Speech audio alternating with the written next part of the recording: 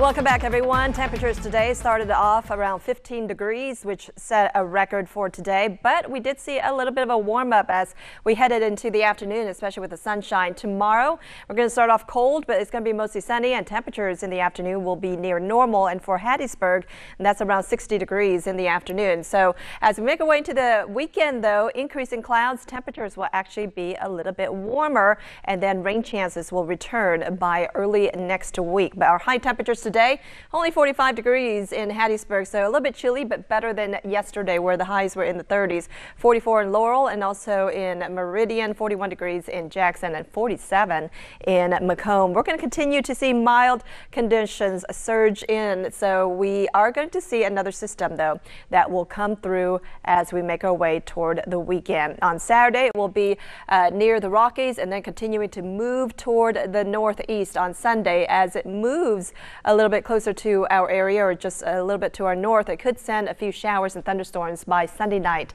into Monday. But out ahead of the system, temperatures will be a lot warmer. We're looking at temperatures about 10 to 20 degrees warmer than what our average highs are. So for tonight, temperatures very cold out there. Our record for tomorrow is around 11 degrees, set in 1977, but I think we're just going to go down to around 17 degrees. So 18 for Purvis, in Columbia around 18 degrees. Mostly clear tonight, and the winds will be very light winds tomorrow.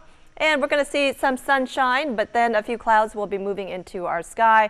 Highs will be around 52 degrees, so it's going to be a lot warmer than today. 52 in Sanford, Ellisville around 52 as well, and Rhodes around 54 degrees. So temperatures a little bit closer to normal. And then by Saturday, expect partly sunny skies. Highs will be around 61 degrees. Notice those overnight lows will also increase as well.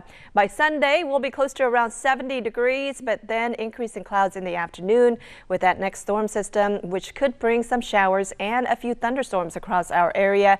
But despite the rain, we are expecting temperatures to stay warm with highs around 67 degrees. Then sunshine returns on Tuesday, and we'll stay with the dry weather through much of next week. Temperatures diving down a little bit on Wednesday with a high around 50 degrees. But then by Thursday, enjoy the sunshine with highs around 61.